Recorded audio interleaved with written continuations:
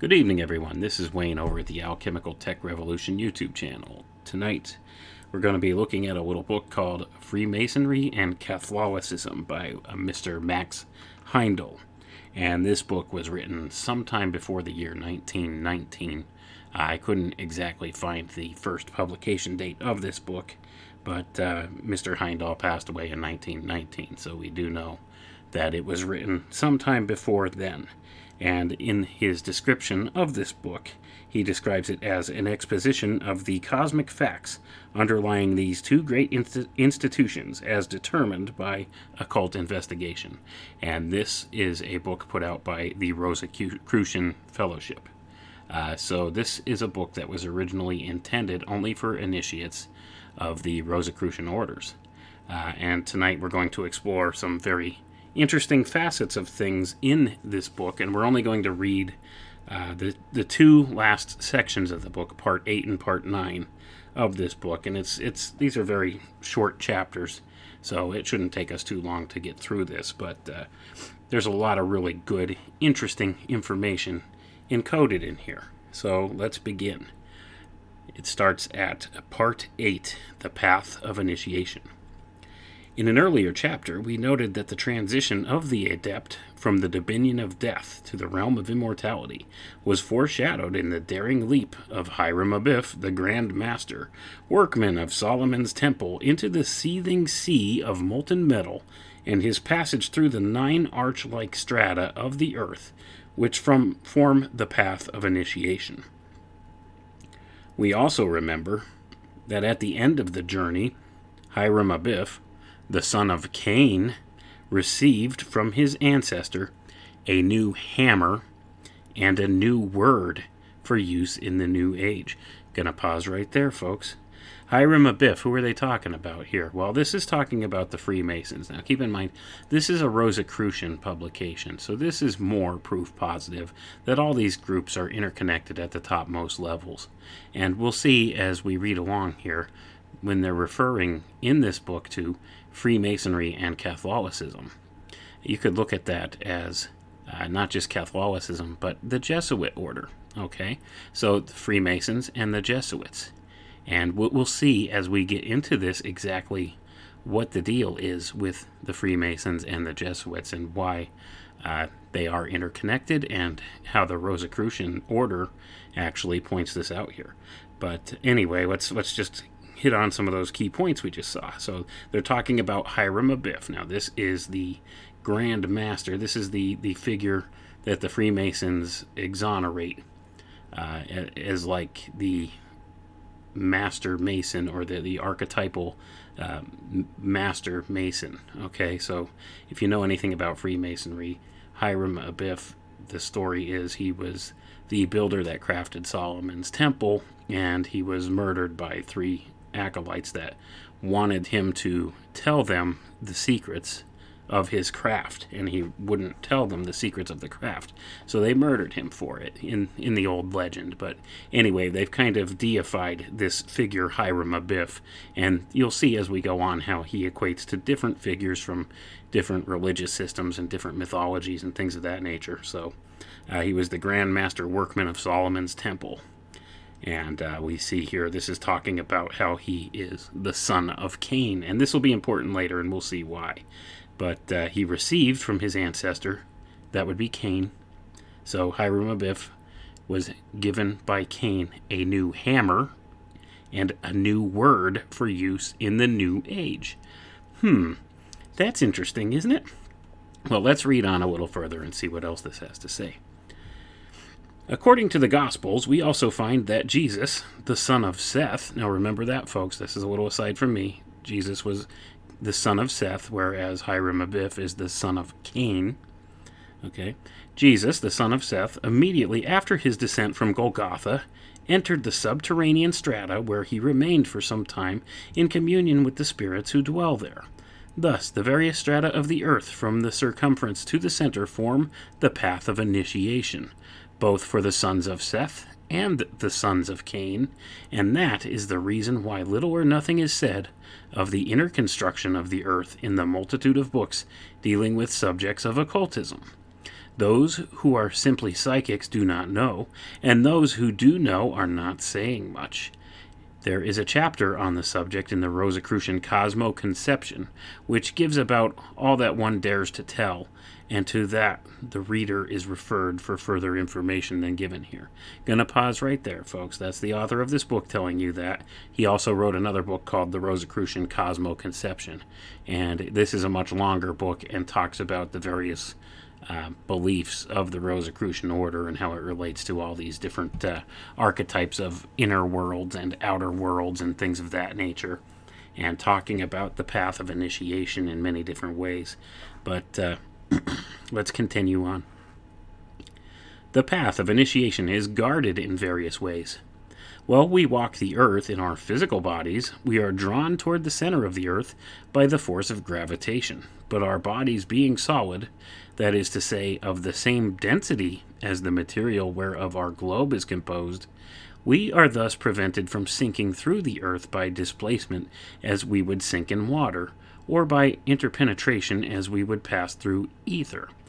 When death comes, and we shed this so-called mortal coil, we find ourselves in vehicles that are finer than the elements of the earth. A person clothed in these finer vehicles could easily penetrate through the various strata of our globe to the center if there were no other obstacles. Having shed the dense body, he is no longer subject to gravitation, but to levitation, and on that account he usually finds it sufficiently difficult to stay upon the surface of the earth. Only during the first part of his post-mortem experience, when he is still loaded down with the coarsest ether and desire stuff, is this possible for him. The more he has gathered of that denser substance by indulgence of his lower nature and cultivation of the habit of drunkenness, covetousness, hatred, malice, immoral emotions, and disreputable vices, the easier it is for him to stay around low saloons, gambling houses, red light districts, and kindred places. But the man of high ideals and lofty aspirations, who would be the only likely to seek the path of initiation, feels the impelling force of levitation drawing him outward into the purer strata of the air, where the first heaven is located, and is thus effectually prevented from trespassing upon the path of initiation. Stories are told of initiates having overcome the law of gravitation in order to rise in the air at certain times for a definite purpose while still in the dense body. Initiates are also taught how to suspend the law of levitation when they are in their soul bodies, and how to pass through the 9 strata of the earth. It is said that Jesus was the son of a carpenter, but the Greek word is tekton, that's spelled T-E-K-T-O-N, and means builder. Arche, A-R-C-H-E, is the Greek name of primordial matter. It is also said that Jesus was a carpenter himself, or tekton, it says in parentheses here. It is true he was a tekton, builder or mason, a son of God, the grand architecton, and that's spelled A-R-C-H-E-T-E-K-T-O-N. At the age of 33, when he had taken the 3 times 3, 9 degrees of mystic masonry, he descended to the center of the earth.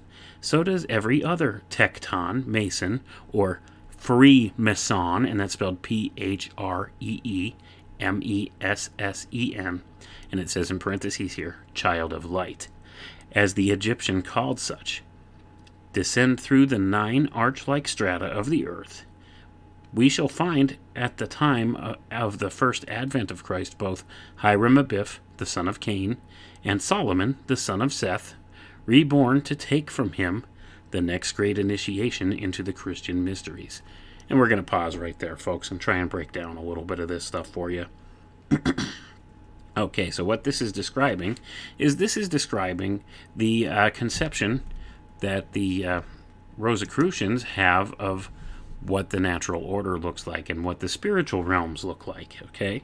So you could see their idea is this physical plane we live in, we're made of dense matter, and when we shed this mortal coil or pass on, we take on this soul body or spirit body that is made of less dense material. And at that time, we would elevate to higher planes, the first heaven, second heaven. Like they describe a lot of this in that Rosicrucian Cosmoconception book.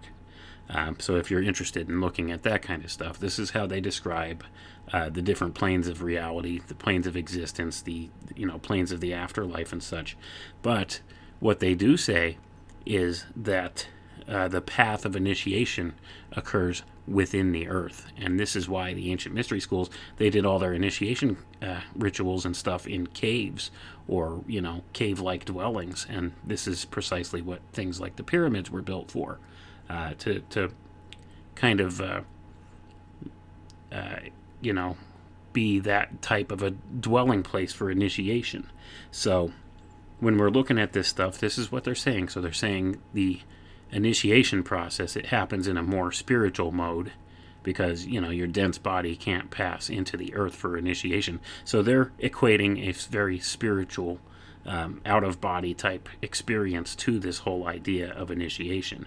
And they talk about the 9 strata, the 9 different layers of the earth, and that's why many initiatory orders have 9 levels of initiation that they take. Even the order, the York Rite of Freemasonry, has 9 different degrees of initiation in their standard, lodge. So that's kind of what we're looking at here. But you see how they're calling Jesus, they're saying he was one of these Freemasons, and that's an important thing here to point out. Freemason, P-H-R-E-E-M-E-S-S-E-N, or a child of light. This is where the term really comes from, or so they claim. Freemason, child of light. It has nothing to do with stoneworking. Okay, that's just kind of the guild that they hid a lot of their secrets and their symbology in, moving ahead here through time. Or at least this is what they claim. But anyway, let's get back to this, because you see now they pulled Jesus into this Masonic type idea or tradition. So they're calling this the initiation of the Christian mysteries. So they're equating this to mystery school teachings. So let's continue on. Okay, it says here's where we left off. In the last chapter, we saw, while considering the Philosopher's Stone, that the spinal cord is the principal laboratory for the alchemist, and that the spinal spirit fire, generated by turning the creative force upward through the spinal canal, passing it between the pituitary body and the pineal gland in the brain, gives to a man a third eye, as it were, wherewith to see in the spiritual world. I'm going to pause right there, folks. The Rosicrucians, the Freemasons, many of these secret orders, they do believe that we have a lower animal nature and a higher spiritual nature, and that our higher spiritual nature, this has to do with the chakra system and where the chakras are located. So your lower animal form, that chakra area, coincides with the genitals, and that's where they're talking about the creative force. You see, as we move on here, I think it talks about here a little later on about what they believe about this creative force, how man was split. His creative force was split, whereas at one time he was able to physically reproduce all by himself without having the male and female split. That he was sort of an androgynous being, and he was able to reproduce from himself. But what happens is, see, according to this, they turn part of that creative spirit upward into higher material things, and this equates back to like the head chakra and throat chakra and stuff like that, upwards. You get part of your creative force upwards, and this is when they claim that the split between male and female occurred within the human being. So I know it sounds a little fanciful for some people, if you're really indoctrinated in our modern system. It's kind of hard to think in these terms, but this is absolutely how the people in the positions of power think and believe. See, that's the whole thing. They have a completely different set of sciences and a completely different set of belief systems than the standard public does. And they act upon these, and they are able to actually garner some control with some of these philosophical ideas, because many of them are archetypal in nature, and they can steer these things, the natural forces that kind of operate these things, and use them for different purposes. So that's kind of what we're talking about. But let's get back to this. So what they're talking about when they're talking about that spinal spirit fire, they believe the spinal column in the human being is the conduit for this use of the creative force, or so they call it, where you could either use it for higher spiritual purposes and it raises up to the brain. That's why the brain's at the top of the spinal column, or the lower areas down where it ends in the pelvis with the genitals. So they believe the split in the human creative force in this way. So you could choose to use it for the animal material purposes or for the higher purposes. So this is what they're talking about with that. But anyway, let's move on. So they're talking about between the pituitary body and the pineal gland in the brain, this gives man a third eye where man could see into spiritual worlds. Let's pick up from there. When this serpentine spirit fire has been sufficiently evolved, he may read by its light the wisdom of the ages. Therefore, Christ exhorted his disciples to be wise as serpents. The Egyptian word naja, N-A-J-A, which means serpent, is used at least once in the Hebrew Bible in the 58th Psalm. In ancient Egypt, the pharaohs were kings and priests holding a double office, and they therefore wore a double crown with a uraeus, or a serpent head, so placed that when wearing this crown, the uraeus seemed to protrude from the emperor's forehead between the eyebrows.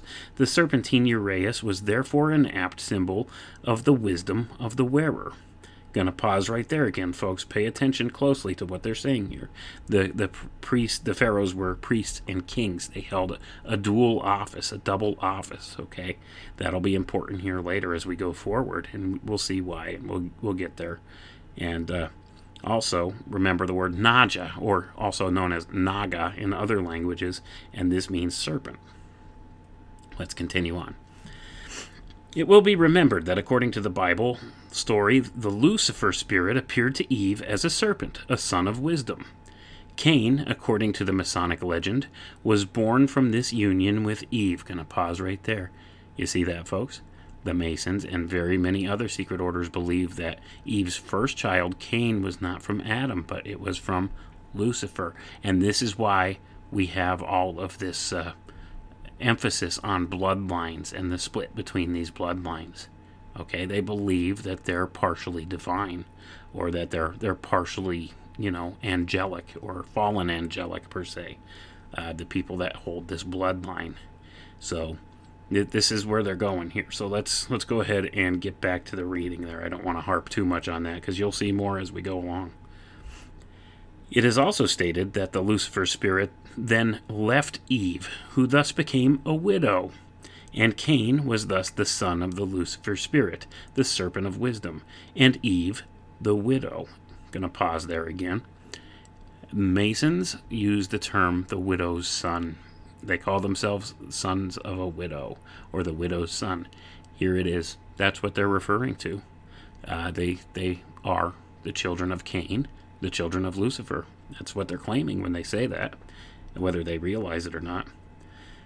Okay, let's get back to this. Every initiate to this day has the serpent symbol on his brow and is known to his fellows by the token as a son of the widow and the Lucifer spirit. Therefore, we shall trace Hiram Abiff to his next embodiment by that mark, and as evidence given by a party against his own interest in particularly valuable according to law. We call special attention to the following points gained from the Catholic Latin Testament. Now, before we read on here, I'm going to do another little aside here. You see, they're talking about we shall trace Hiram Abiff to his next embodiment by that mark. They're talking about an office, the same way they talk about Christ or the Christos. They see this as being an office, okay? That this is a title that could be passed from person to person. Hiram Abiff is an archetypal idea. It's an archetype of an office, and they believe the same thing with Christ. And we'll get there. Let's continue on. Now, we were saying we call special attention to the following points gained from the Catholic Latin Testament. In 1 Samuel 19, King James Version, Naioth, and that's spelled N-A-I-O-T-H, is spoken of as a place where a school of prophets and seers dwelt, Samuel among others. Naoth is the feminine plural of Naja, a serpent, which we have already mentioned as being an Egyptian word used in the Bible.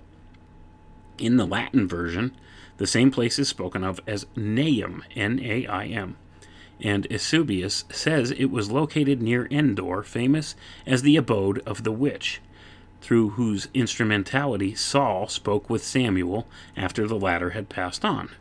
But it is not to be supposed that Naoth and Naim are places, or that they were used interchangeably. They describe two widely different classes of spiritually gifted people, which the ancient Egyptians had marked by placing the uraeus upon the brows of one and at the navels of the other. Pay attention here. You see, they're separating out these two classes, these spiritually different classes. The latter were mediumistic persons receiving impressions from spirit controls through the solar plexus. They were properly designated Naoth by the Hebrews, who used the feminine suffix to indicate their negative qualities. But the voluntary clairvoyant and the initiate, represented by the Egyptians as having the serpentine uraeus in the forehead, were called Naim by the Hebrews, who used the male suffix to designate the positive spiritual faculty which they possess. And the Latin Catholic version of the New Testament, Luke chapter 7, verses 11 to 15, speaks of the person raised by Christ as the widow's son of Nain, N-A-I-N, very similar to N-A-I-M. Let's continue on. As the serpent is not fully unfolded until the ninth arch of the lesser mysteries has been passed and the candidates become aspirants to the greater mysteries, and further because the Lodge of Freemason, and that's P-H-R-E-E-M-E-S-S-E-N, Children of Light, of ancient Egypt are now transferred to the various branches of the Anglo-Saxon race, where the sound Nain means nine. The original word has been corrupted to mislead all not entitled to the knowledge. Gonna pause right there, folks. They lie even to their own initiates until you reach high enough level within these orders before they tell you the true meanings or what they say are the true meanings or the true symbols behind these, what the meanings are behind all these symbols and things. So, excuse me. So this is what they're doing. The word has been corrupted to mislead all that are not entitled to that knowledge. And you notice they put emphasis on the Anglo-Saxon race there. We'll get to that too. Let's move on here. As we do this reading, as we read on, folks, you'll see a lot of these dots will connect themselves for you. I don't think I have to point out too much. Back to the reading. But all things change on this terrestrial sphere, and this applies also to the methods of initiation and the requirements thereof. Hiram Abiff failed in his great effort to make the molten sea at the time when he was building Solomon's temple because he, the son of the fiery Lucifer spirits, did not know how to blend the element fire with the water poured into his mold by the sons of Seth, the creatures of the water god Jehovah. At that time he was given a new hammer and a new word. The hammer was in the form of a cross. The word was written upon a disc before he was finally slain by his adversaries, and so he slept until, as Lazarus, the widow's son of Nain, he was raised by the strong grip of the lion's paw, the Lion of Judah. Then the disc was found, also the new cruciform hammer, and upon the disc the mystic symbol, the rose. In these two symbols lie hidden the great secret of life, the blending of water and fire, as symbolized by the earth-born fluidic sap ascending through the stem and calyx of the flower to the fire-tinted petals, born in the purity of the sun, when the sun is capitalized S-U-N, but still guarded by the thorns of the martial Lucifer spirits. Gonna pause right there, folks. You hear that? They're saying Jehovah, the water god, the sons of Seth, creatures of the water. Do you see where this is going? Here's your big division among these different secret societies. The sons of Cain are the sons of fire, And the sons of Seth, or also the Christians, or, the Christian orders, or the religious orders, as opposed to the Masons being the philosophical orders, are the water orders. So see, water and fire. All right, and we'll get there. And the rose, see, the Rosicrucians point out the rose as the fusion of these two things, of the water and the fire. Okay, let's get back to the reading, though. Exoteric Masonry, which is only the husks of the mystic order formed by the sons of Cain, has in modern times attracted the masculine element with its positively polarized physical vehicles and educated them in industry and statecraft, thus controlling the material development of the world. The sons of Seth, constituting themselves the priestcraft, have worked their spell over the positive vital bodies of the feminine element of dominant spiritual development. And whereas the sons of Cain, working through Freemasonry and kindred movements, have openly fought for the temporal power, the priestcraft has fought as strenuously and perhaps more effectively by stealth to retain their hold upon the spiritual development of the feminine element. You see here, I'm going to pause again, folks. They're talking about the fusion of statecraft and priestcraft. Where have we heard that before? The church and the state. Do you see? Why is there a separation in America, supposedly, between the church and the state? This is exactly why. Because, see, these power structures at the topmost levels, they're always kind of shifting power back and forth. They're fighting back and forth for control. And this all goes back, once again, to the sons of Cain and the sons of Seth. Your fire, your philosophers of fire versus, your beings of the water. The sons of water and the sons of fire. And it's all about finding balance. And you see, the sons of water are more associated with priestcraft, whereas the Masons, or, the sons of fire, are associated with statecraft. And that is why so many Masons sit in high-ranking positions in governments. See, that's what this is about. Government, or this statecraft being the masculine principle, and religious ideas or spiritual ideas as the feminine aspect of these different things. And you could see how these ideas kind of shift back and forth and fight against each other, but also in fighting against each other, they work hand in hand. And it's a perfect system for steering control. So anyway, let's get back on to the reading here. The casual onlooker, it would seem as if... Oh, sorry. Let me start again. To the casual onlooker, it would seem as if there were no decided antagonism between these two movements at the present time, but though Freemasonry of today is but a shell of its true ancient mystic self, and though Catholicism has been terribly tarnished by the touch of time, in this one thing there is no difference, namely, that the war is as keen as ever. And I'm going to pause right there. When he's referring to Catholicism here, folks, think of Jesuit, okay? Think of Jesuit. Same thing, pretty much interchangeable, because that's who runs Catholicism, or the Catholic Church, the Jesuits. Okay. The efforts of the Church are not concentrated upon the masses, however, as much as upon those who are seeking to live the higher life, so that they may gain admission to the mystery temple and learn how to make the Philosopher's Stone. As mankind advances in evolution, the vital body becomes more permanently positively polarized, giving to both sexes a greater desire for spirituality. And though we change from the masculine to feminine in alternate embodiments, positive polarity of the vital body is becoming more pronounced regardless of sex.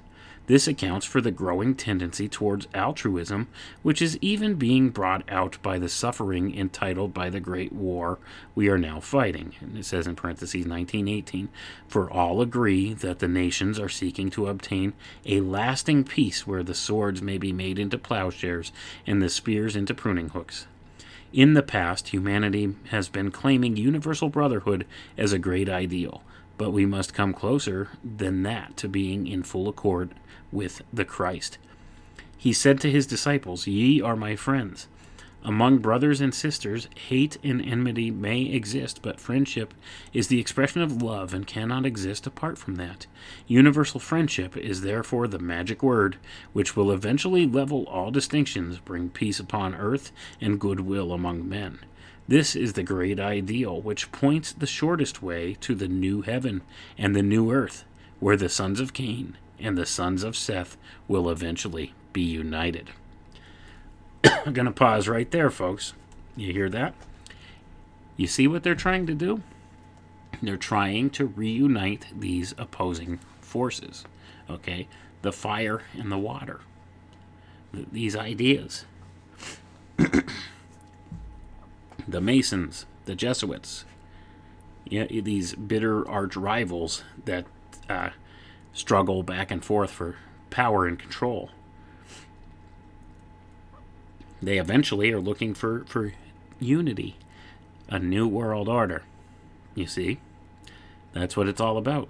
The new world order will come about when these factions finally work together and unite statecraft and priestcraft into a perfect technocracy. That's exactly what they're talking about here.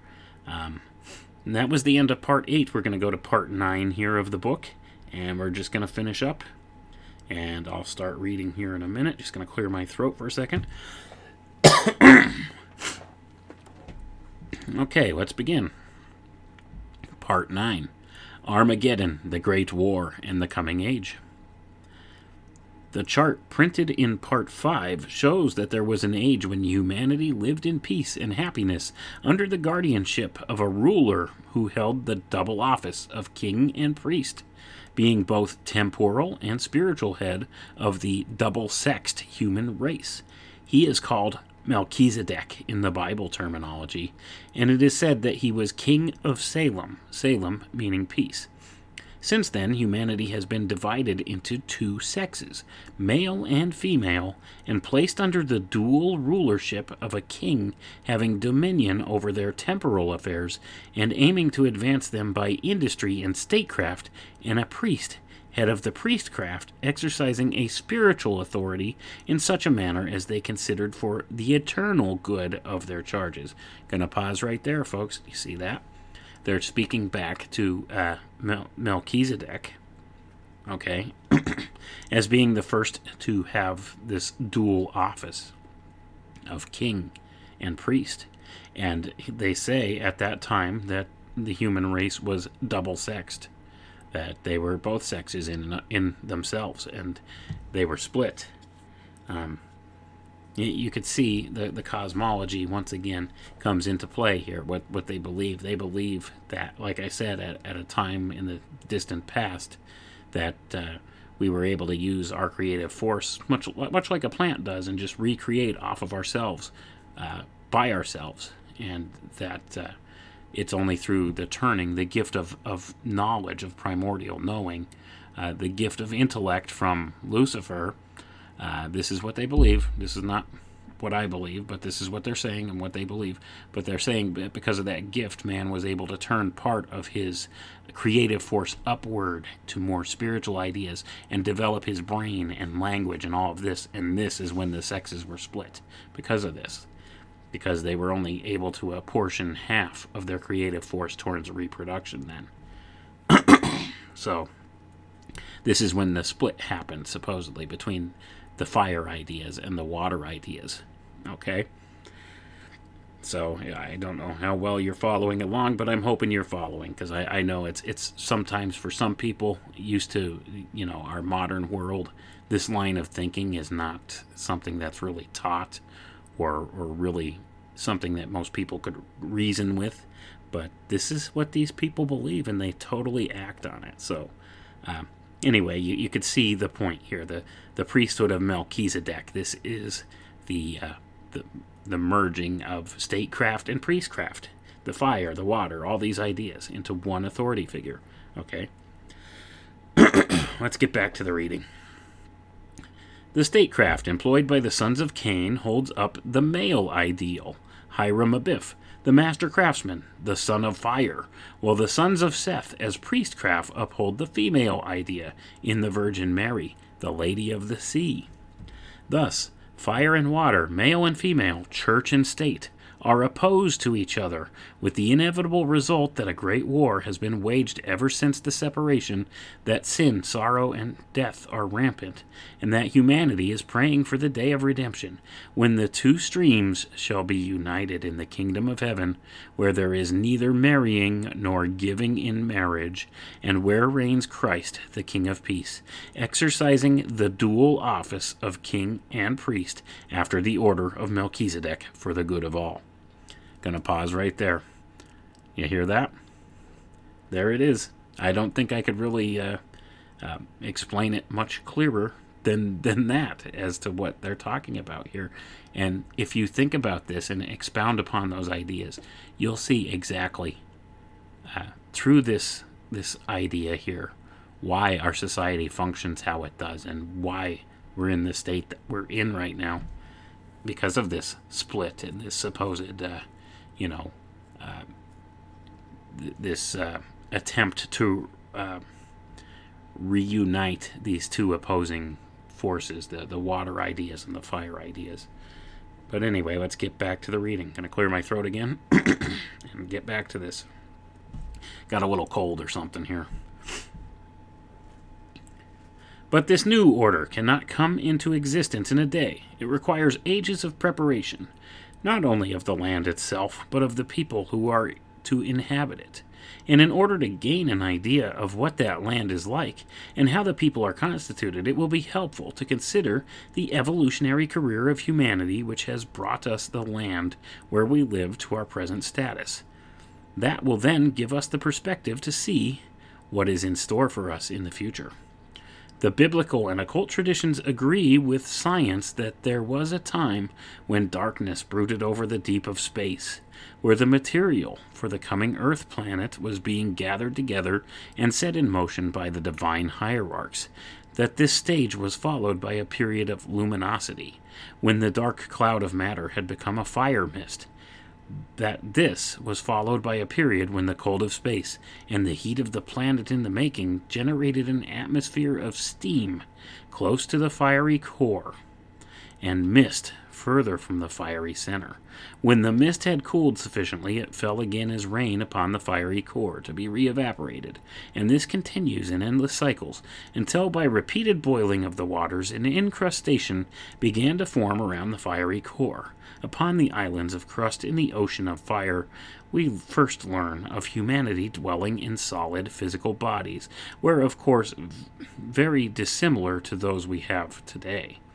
During the next stage, the crust of the earth became sufficiently strong to cover the whole inner core, and humanity lived then in the basins of the earth in the land of mist, which was so dense that breathing was accomplished by means of gill clefts, similar to those of the fishes and still seen in human embryos. Gonna pause right there again, folks. This part of their cosmology is very debatable, okay? And his comparing that men breathe through gill clefts similar to those of fishes that are still seen today in human embryos, they're not, folks. Those are not gill slits in human embryos. That's been proven over and over and over again. That's an old idea that has been totally disproven. We do not at any point during our gestation ever have gills. Okay? I know some people will claim that, but go check out a biology textbook, a modern biology textbook, or ask an OBGYN about the development of the fetus, and if the fetus has gills, that never happens. There are these slits that, are there, but they are not gills, nor are they anything like gills. So this has been disproven. But you could see how he's using the science of the day, the quote-unquote science of the day, to uphold his ideas here. Anyway, that's just a little aside from me. Let's get back to the reading. When the mists of Atlantis commenced to settle, some of our forebears had grown embryonic lungs and were forced to the highlands years before their compeers. Therefore, they wandered in the wilderness while the promised land, as we know it today, was emerging from the lighter fogs, and At the same time, their growing lungs were fitting them to live under the present atmospheric conditions. 2 more races were born in the basins of the earth after the pioneers had left it.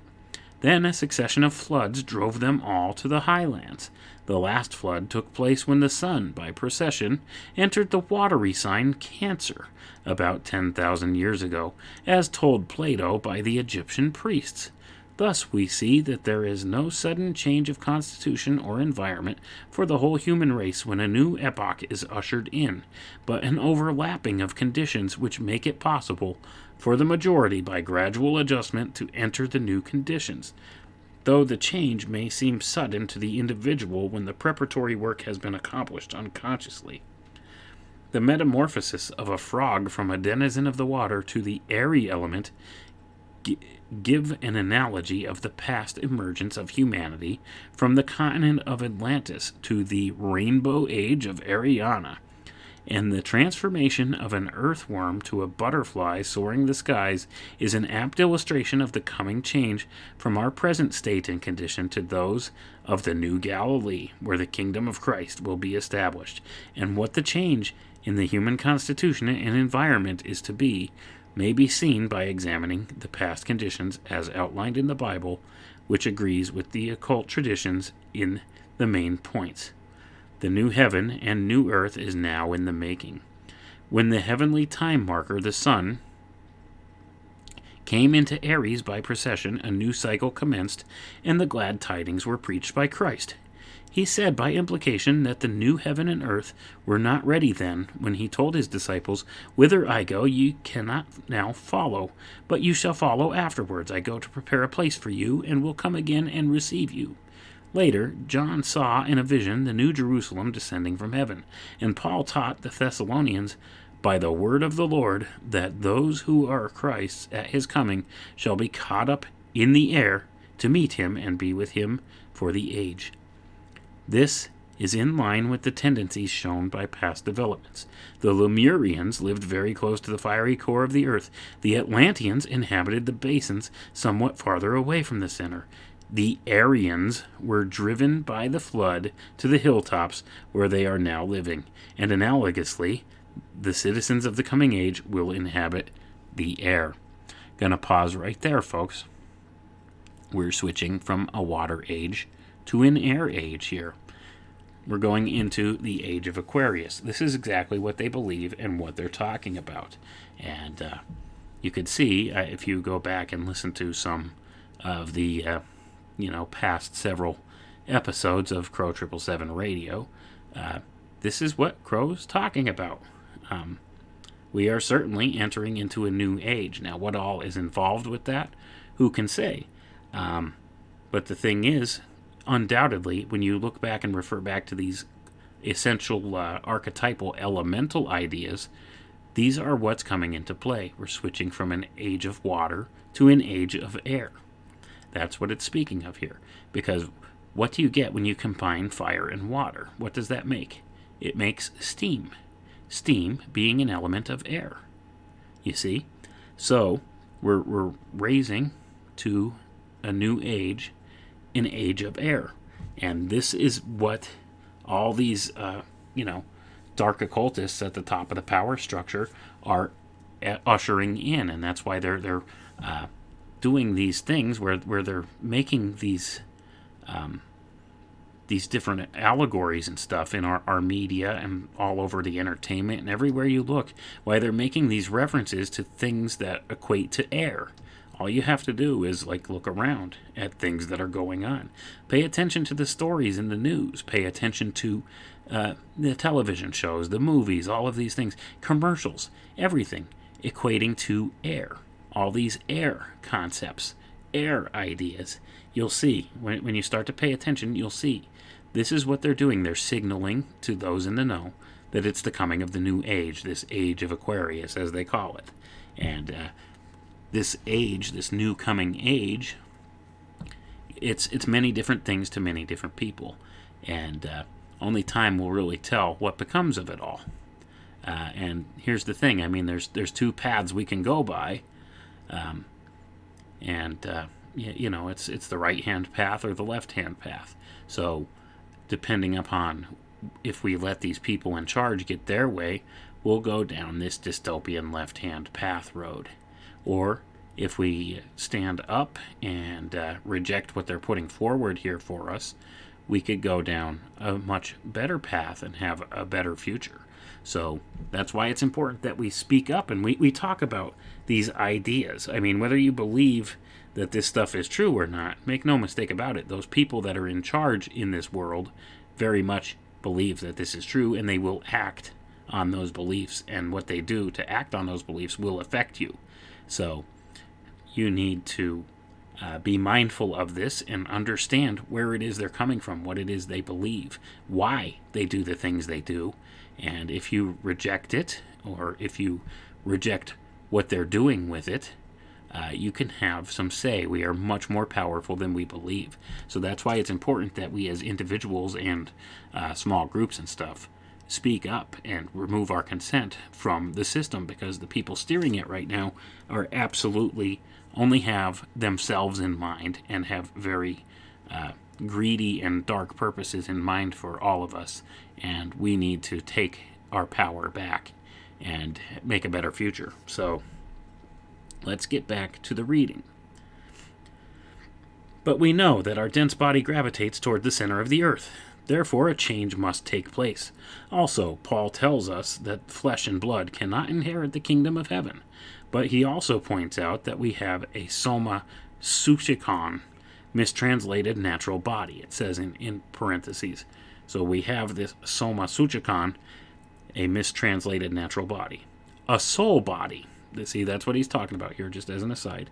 He describes it as a soul body. And this is made of ether, which is lighter than air and therefore capable of levitation.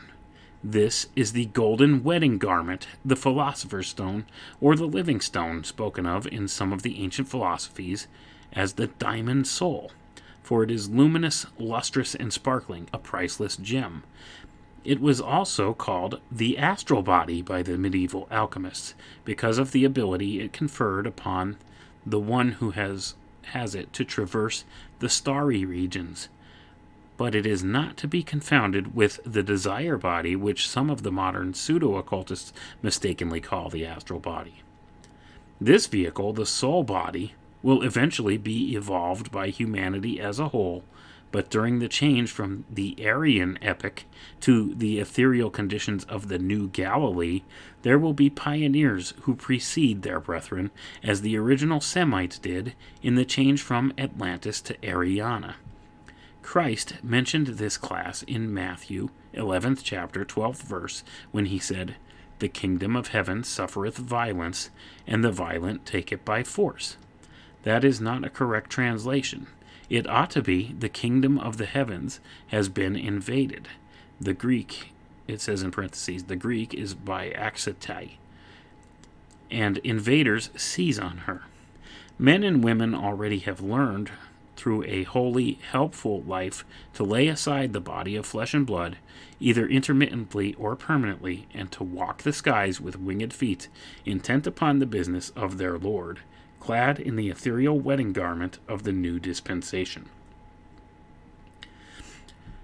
This change may have been accomplished through a life of simple helpfulness and prayer as practiced by devoted Christians, no matter with what church they are affiliated, if they follow the path of the sons of Seth. Others have attained by following the specific exercises given by the Rosicrucians, and thus the process of the unification of the two streams is already underway. But the war between the flesh and the spirit is still raging in the breast of most people as fiercely as it was in the days when Paul gave vent to his pent-up feelings and told us how the flesh was warring against the spirit within himself, and how he did the wrong things which he would not do, and omitted good deeds which he aspired so ardently to perform. Now, will the struggle ever cease for the mystic Mason until he has learned to build the temple made without hands, which is not completed until he come to the 18th, 1 plus 8, it says in the parentheses, degree, which is the degree of the Rose Croix, or Rose Cross. This is the ultimate of the 33rd degree, for 3 times 3 are 9, and 1 plus 8 are 9, 9 being the highest degree in the lesser mysteries. He who has passed this degree of the genuine mystic order is then, and then only, the widow's son of 9, or Nain, ready to be raised by the strong grip of the lion's paw, of the Lion of Judah, to the kingdom of the heavens, there to receive the "Well done, thou good and faithful servant, enter into the joy of your Lord. For him that overcometh will I make a pillar in the house of God. Thence he shall no more go out. He is then immortal, loosed from the wheel of birth and death." Pretty interesting stuff, isn't it, folks? Now we're just going to finish up by reading the summary here. Summary. And this sums up the entire book. And if you guys could get your hands on this book, it's worth a read, because it points out a lot of interesting ideas that are taught within the Rosicrucian order and within the Masons, and even throughout some of the other secret societies, such as the Jesuits and all of these different ideas. But you could see what the whole gist of it is here: the reuniting of the fire and water ideas, the state and the church. You see? And that's why there's such a push on for this New World Order and the changing over of the age. Do you see how it all connects together? Anyway, let's go ahead. Here's the summary now. In conclusion, it may be well to sum up the points which have been made in these articles on Freemasonry and Catholicism, it being understood that the term Catholicism, as here used, does not refer to the Roman Catholic Church alone, Catholic being taken in the sense of universal, so that the term includes all movements inaugurated by the Sons of Seth, the priestcraft. The origin of the temporal and spiritual streams of evolution are as follows. Jehovah created Eve, a human being. The Lucifer spirit, Samael, united with Eve and begat a semi-divine son, Cain. As he left Eve before the birth of the child, Cain was the son of a widow and a serpent of wisdom. Then Jehovah created Adam, a human being like Eve. Adam and Eve united and begat a child, human like themselves, whose name was Abel. Jehovah, being the lunar god, is associated with water. Hence there was enmity between Cain, the son of fire, and Abel, the son of water. So Cain slew Abel, and Abel was replaced by Seth. In time and through generations, the sons of Cain became the craftsmen of the world, skilled in the use of fire and metal. Their ideal was male, Hiram Abiff, the master workman. Gonna pause right there. Also, Tubal-Cain, the inventor of everything, pretty much, was the son of Cain, right? Craftsmen, you see. These were the statecraft, the craftsmen. Anyway, let's continue on. The sons of Seth, on the other hand, became the churchmen, upholding the feminine ideal, the Virgin Mary, and ruling their people by the magic water placed at their temple doors. Various attempts have been made to unite the two streams of humanity and emancipate them from their progenitors, Jehovah and the Lucifer spirits. See, I'm going to pause right there. You see, folks, they're equating God, the Creator, with the name Jehovah here, and they're also using the Lucifer spirits, and you see the way they represent them, represent them as being equals in power, and, equals in co-creation, and that's not the case. But this is the way that they're portrayed. This is what these people believe, okay? But let's get on with it. I don't want to tie up too much time with that. With this end in view, the symbolical temple was built according to the instruction of Solomon, the son of Seth, and the molten sea was cast by Hiram Abiff, the son of Cain. But the main object was frustrated, as we have seen, and the attempt at unification proved abortive. Moses, the divinely appointed leader of the old dispensation, afterward reborn as Elijah, guided humanity through its ages of infancy and was finally embodied as John the Baptist, the herald of the new dispensation, the Christian era. At the same point in time, the other actors in the world drama, gonna pause right there, you hear that? Actors in the world drama, and they capitalize world and drama there. And there's a reason for that, because it's the world is a stage, folks. It's all an act. Like, a lot of it's all just an act. Anyway, let's continue on with that. At the same point in time, the other actors in the world drama were also brought to birth. that they might serve their brothers. At the casting of the molten sea, Hiram Abiff had been given the baptism of fire by Cain, which freed him from the Lucifer spirits. He was also given a new hammer and a new word. When the new era dawned, he was born as Lazarus, the widow's son of Nain, and raised by the strong grip of the lion's paw to the rank of immortals as Christian Rosencreutz. You hear that, folks? I'm going to pause right there. You hear that? So who's Christian Rosencreutz? This is Cain, reborn. Pretty much through all of it. Hiram Abiff, the son of Cain, reborn. It's an archetypal idea, you see. Christian Rosencreutz and Hiram Abiff are essentially the same thing. It's an ideal. It's an archetype used by the secret societies. It's just a different name. The Rosicrucians call him Christian Rosencreutz, whereas the Masons call him Hiram Abiff, or they call this ideal by those names. Let's continue on, though. Solomon, the son of Seth, was reborn as Jesus. The baptism of water, administered by John as representative of Jehovah, freed him also. He yielded his body at that moment to the descending Christ spirit and ranged himself with the new leader. Religion has been terribly tarnished in the course of time. Its pristine purity has long since vanished under the regime of creed, and it is no longer Catholic, that is to say, universal. Sects and isms have branched out in one direction and another, but still, Jesus from the invisible worlds enfolds in his love all the sons of Seth who will call upon his name by faith, and he will eventually unite the scattered churches in the kingdom of Christ. Christian Rosencreutz was given charge of the sons of Cain, who seek the light of knowledge at the sacred fires of the mystic shrine. As the creative energy implanted by their divine ancestor Samael caused Cain to work out their own salvation through the fire of tribulation, and fashion for themselves the golden wedding garment, which is the open sesame to the invisible world, and though the cleansing blood of Jesus is an absolute necessity to millions of weaker brothers, there can scarcely be any question when we assert that the more men and women who engage in mystic masonry to consciously build this temple of the soul, the sooner we shall see the second advent of Christ, and the stronger will be the race which he shall rule by the law of love.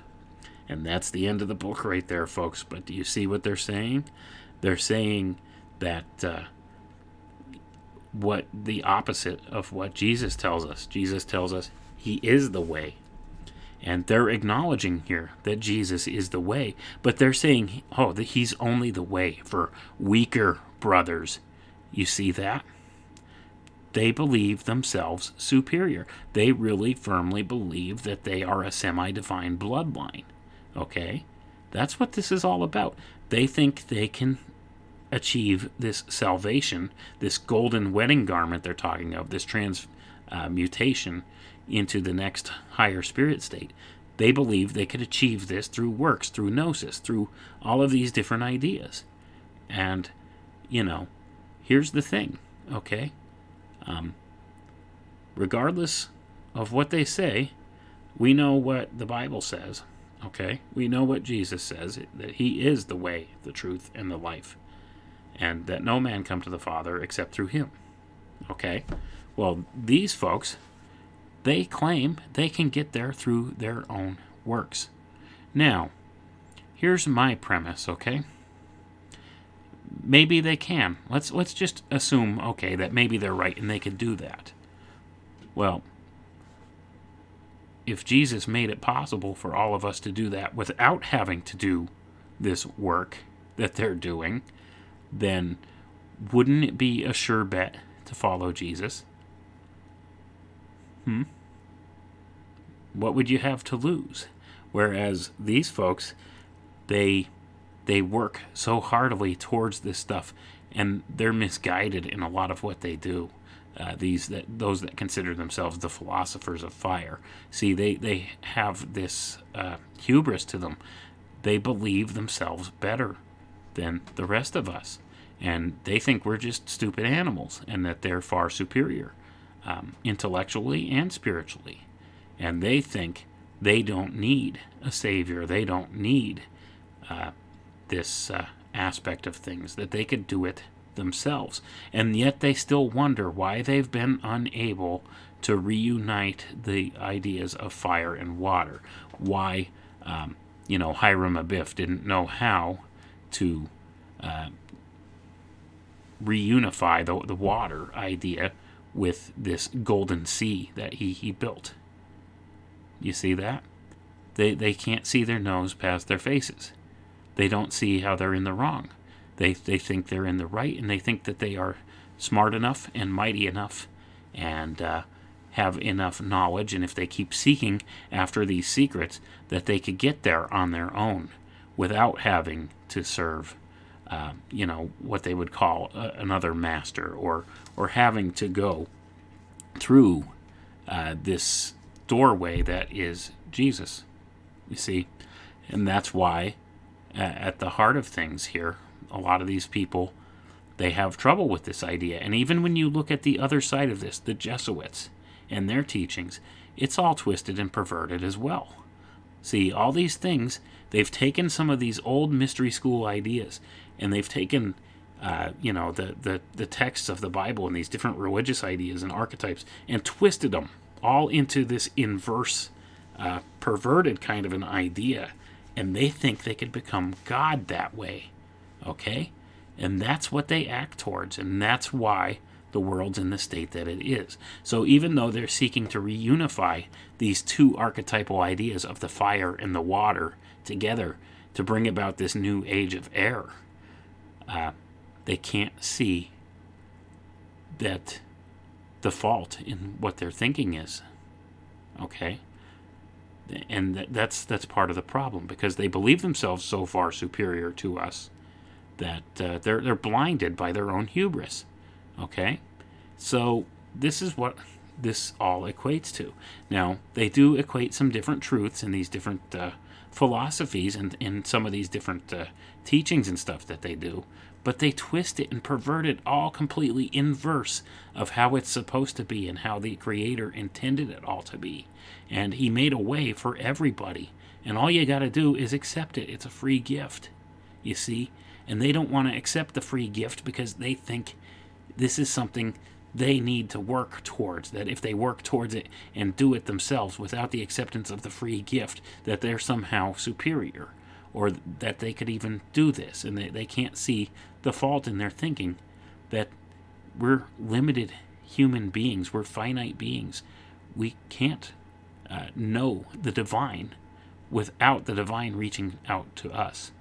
So this is where there's that tragic flaw in thinking. And a lot of these people intend well. See, that's the thing. Most Freemasons and stuff you talk to, they're generally good people. And most of them don't get that deep into this stuff. They don't get far enough down the trail here to get to these secret teachings and these mystery teachings at the end of it all. And a lot of them don't see the fault in their ways once they get there. Or the ones that do, when they get there, they just keep their mouth shut to go along to get along. Because by the time they realize what they've gotten themselves involved with, it's too late for them to back out. So that's why it's important we bring these ideas into the light and talk about them. So anyway, that's the end of this video, folks. I hope you appreciate this, and I hope everybody has a very Merry Christmas and a Happy New Year and a happy whatever holidays you celebrate. We're just past the solstice now, so we can see ourselves firmly setting foot into this new age ahead, and who knows for sure what that's going to hold for us. So I wish everybody well. I hope you have a great higher-minded new year ahead. Anyway, thanks for hanging out with me. Like and subscribe.